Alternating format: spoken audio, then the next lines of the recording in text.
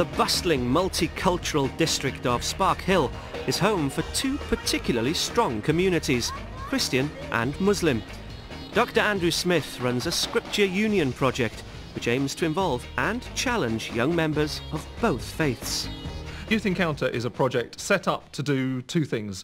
One is to help Christian and Muslim young people get together and meet, and the other is to help churches think about how they're equipping Christian teenagers to live out their faith amongst their Muslim friends.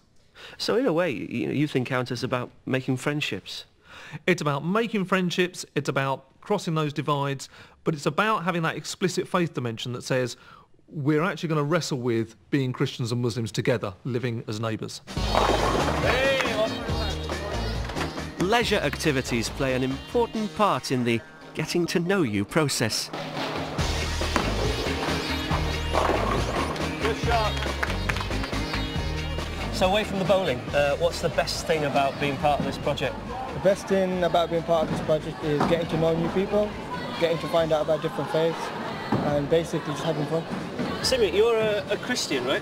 And do you find you've got a lot in common with your Muslim friends as well? Yeah, we have a laugh. You know, it's good to have a laugh with people that you have stuff in common with. To actually be rooted in a local area and say, can we help Christians and Muslims in one small locality work out how to live together?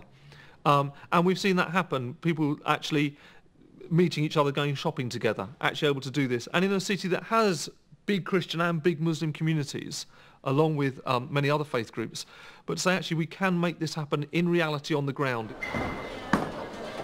What do you get out of an evening like this, apart from the bowling? It usually gives you a chance to mingle with the other faiths and realise that they're not really much different from you, and you share the same interests normally.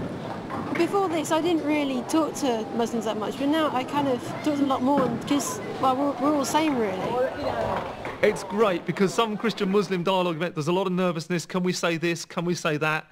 Teenagers just say it.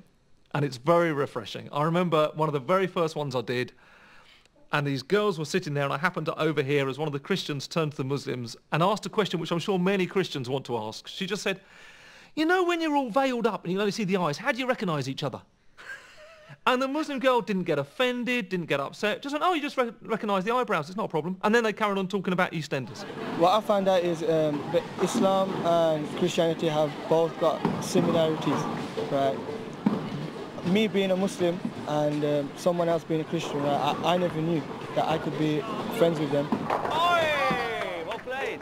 It's all about being nice to people, really, I suppose. Yeah, it's not difficult, really, is it? No, not really. There's a bit in the Bible that says, don't despise the day of the small things. And I think some of the things we do are very small. But what I've learned is actually if you have just a very small number, like maybe 8 Christians and 8 Muslims, they go away much more impacted than if you have a big event. And so to say, actually, in this area, with these kids, it's going to change. And I've seen it change. A lad recently, I was told afterwards, he came to the day saying, and when he went home, he said to his teacher, before today, I didn't know whether I could be friends with a Christian. Now I know that I can be. But that'll do for me.